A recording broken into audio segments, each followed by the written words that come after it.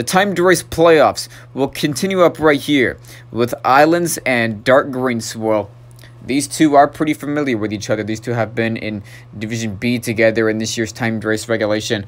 Dark Green Swirl basically led that division the entire regulation. He is the 2 seed for the timed race playoffs, as he basically just dominated Division B. But he has not played well in the last 4 rounds of the regulation.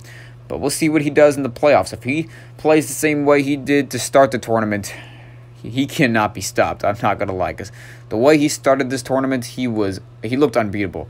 But now Islands, he started off 3-6 going into round 10, but then he has won 3 straight, and his clutch self has made it in this year's timed race playoffs, even after being in danger of not making it.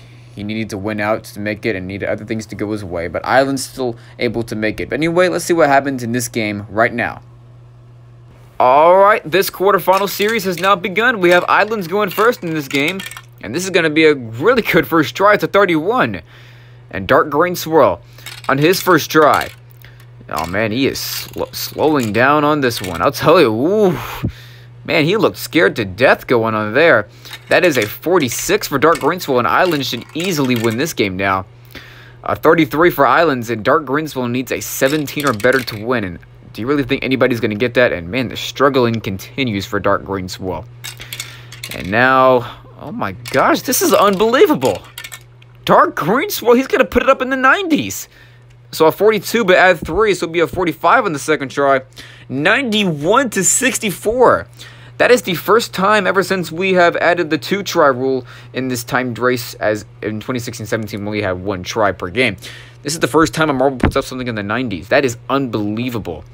I mean, like, in the final 4 rounds of the regulation, Dark Green Swirl wasn't terrible. Like, he just wasn't playing well. He was struggling a little bit.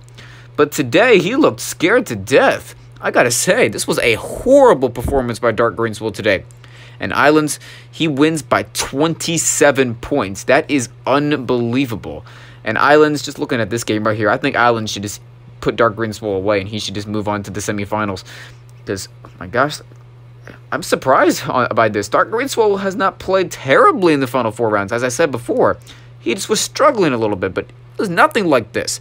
But anyway, thank you guys so much for watching this. I will see y'all later for some more games coming up.